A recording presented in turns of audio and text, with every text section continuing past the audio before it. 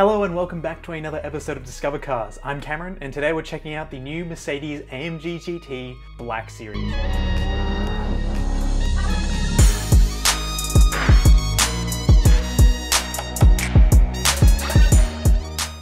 Now, the AMG GT Black Series has been one of the most anticipated cars for 2020, and now we finally know what it looks like, what it sounds like, and we're just waiting to see how it drives, because that's the main question we've got to ask. Because the AMG GT line is one of the most confusing naming schemes we've got so far from Mercedes-Benz. We don't really understand as a consumer what each AMG is trying to do and achieve when facing off against rivals like the Porsche 911, the Porsche GT3 RS, and we don't really understand where it sits. They're sort of trying to go for what Porsche's done with the 911, but it's a bit confusing. So you've got the AMG GT, you've got the GTC, you've got the GTS, you've got the GTR, now we've got the GT Black Series. Now the only video we've got so far is this ad that they filmed with Shmee 150.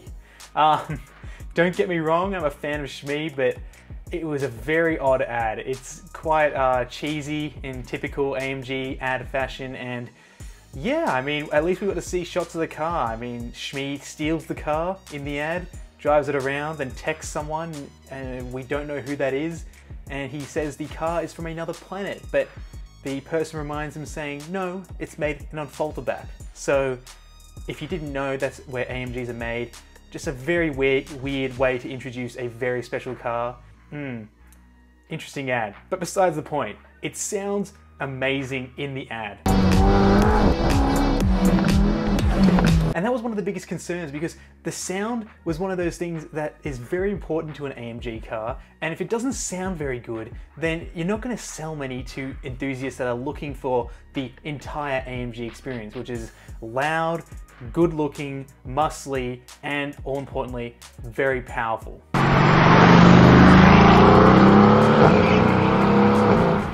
And now outside this ad, we've had video clips that didn't sound too promising for the new AMG GT Black Series.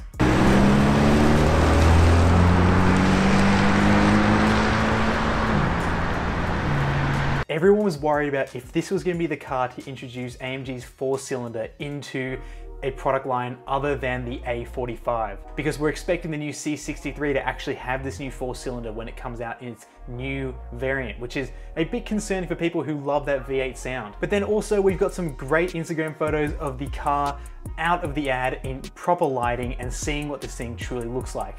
And what we can tell straight away is that this car is straight inspired from the AMG GT3 Cup car. Now this race car looks aggressive, it's great, it's low to the ground, it's a proper race car, and I think they've done a really good job of translating that race car into something that you can use on the road, which we can see right here. We're looking at the new Instagram posts that have all been shared. Everyone's been sharing the new image of this AMG GT, and you can tell straight away it's got a bigger, more aggressive Panamericana grille. And the issue with that Panamericana grille is that every single AMG model gets it, from an SUV to the A-Class. It used to be special, but I debate that now. But this new bigger version makes it feel a lot more aggressive at the front. You've also got these great new AMG GT headlights incorporated, and it looks like they took the clay model for what was going to be the AMG GT Black Series and went, all right, here's a knife, have at it. Because what I'm seeing here is, I think, almost more vents than the McLaren Senna, which is huge. You've also got these really aggressive louvers that are designed to probably lift pressure out from the wheel well or increase cooling somehow, but they are built into the body, which looks so much better than what the AMG GTR Pro has, which is these weird stuck-on versions of these louvers. And you've also got this really cool front-facing vent, which tells you actually where the engine is in this car. It's so far back, and that's where it's probably trying to cool down the hot V setup that they've got with the turbochargers there. And then you've also got two heat extractors heading out from the bonnet over the windshield there. So very aggressive front grille. On the side and the rear three quarters, you can see you've got very aggressive slits down the side just behind the front wheels. Moving back, you've got aggressive sills and aggressive side skirts there, and you come up to a more widened hip. There's a little bit of a lip there that is trying to make the thing look a little bit wider and probably trying to cover up the wheels because it's probably got an increased track width at the back compared to the normal AMG GTs. We're having a look at the exhaust system here. They've ditched what the AMG GTR has in the GTR Pro with the 3 exhaust setup. They've gone for the classic 4 exhaust setup here, and they're rounded. So weird choice for that, to be honest, which is what you get on the new base AMGs, which I think sort of takes away how special this car is, because the SLS AMG Black Series, the C63 Black Series, all got these trapezoidal looking exhausts, which is very distinct to the car. Now they've gone to these round exhausts, it's not making the Black Series very distinct from the rear end, other than this multi-story apartment complex that's been thrown onto the back of this car. I mean, have a look at this wing. It is just absurd.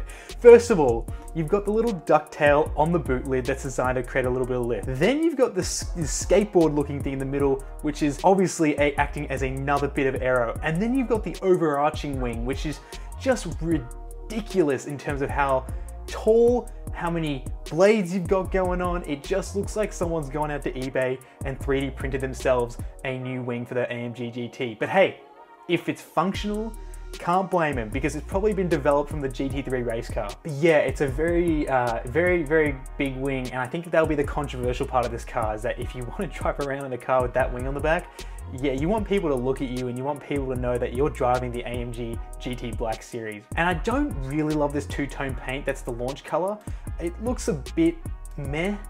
I think it's gonna look cooler in probably race liveries or just a single colored paint, because I just think this black paint's doing no favors trying to distinguish what the car looks like. And that's my biggest concern, is that the AMG GT Black Series actually isn't that different from the car that it's based off. And I think the GTR was almost like the Black Series, but then they went ahead and made a GTR Pro and now a GT Black Series. So it's really hard to understand where this car sits. Obviously it sits at the top of the tree, but we have to understand how much more powerful this is, how much more quicker this is than the AMG GTR Pro around the track, and if it's really worth probably the big cost jump from the AMG GTR. Now, the big thing is that it will be producing a lot more power than the AMG GTR. They have to make a point that this car is special and is actually different from the existing performance versions of the AMG GT. Which sounds a little ridiculous, because I thought AMG was meant to be a special car enough already, but there's so many different variants that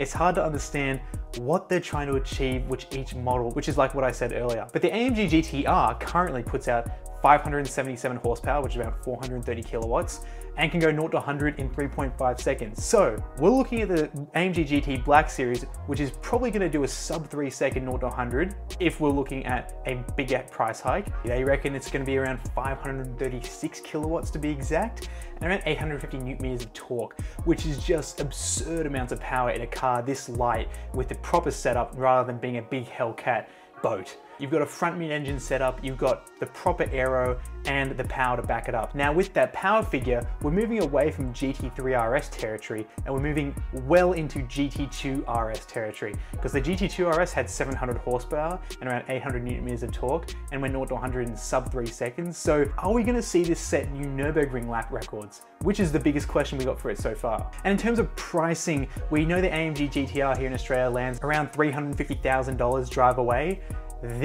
With this power bump and its exclusivity factor, you're probably going to be looking well north of $400,000 for this, probably even $500,000 Australian. Now, will we even get this? Will this be legal to drive on the roads here in Australia? I mean, the simple answer is going to be yes. It's based on the AMG GT, which has already been cleared. We already have that car roaming around here in Australia. There's plenty of them, but will it be something that we'll be getting a lot of? Probably not. There will probably be less than 10 coming here, if it's anything to go by how we went with the previous SLS AMG Black Series, which I think brought around 8 cars to Australia. So yeah, these things are going to be super rare, super powerful, and super exclusive. So I mean, if you're looking to get one, I'd be running to your AMG dealership right now to be able to secure one, because I think this is going to be one for the history books, because it's a GT3 car for the road. So if you like this video, let me know by subscribing below. It really helps out, and leave a like if you like this car. I'm looking forward to it. I just want to see it driving around the track and see how it performs compared to